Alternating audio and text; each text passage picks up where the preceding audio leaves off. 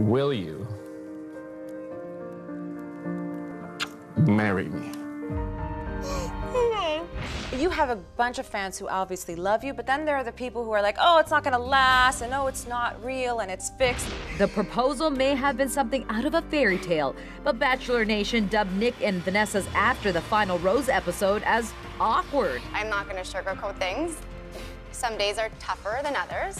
Are you spending any time with Nick in the summer? Yeah. Okay. Yeah. Because I had read somewhere that you guys were spending some time apart. Rumors, do not read. Do not read those tabloids. As soon as you're in the limelight, there's gonna be people that are gonna say positive things and people that are gonna say negative things. And sometimes in life, it's a lot easier to focus and hone in on that one negative comment.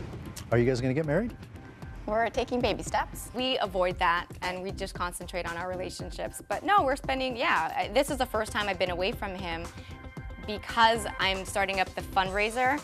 So I have a lot of things that I need to prepare back home in Montreal.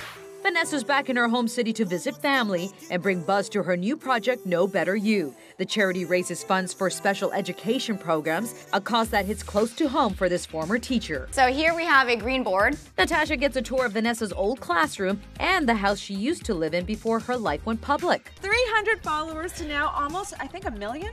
I'm not at 1 million, but yes, close to. I find it interesting because all I did was date a guy that was dating 29 other women. Je m'appelle Vanessa. Oh, wow. Et je suis très, très contente d'être ici avec toi. Going on to the show, I was skeptical and I had those questions like, can I really fall in love with someone this easily and this quick? And it did. I remember my first one-on-one date with Nick going up on the plane. It was just like the minute we sat down next to each other and he was holding my hand. It didn't even have to do with the environment. It's just we connected so quickly and so early on. And that's mostly what people ask, you know, like, how is it between you guys? Is the love there? Is it real? And it is.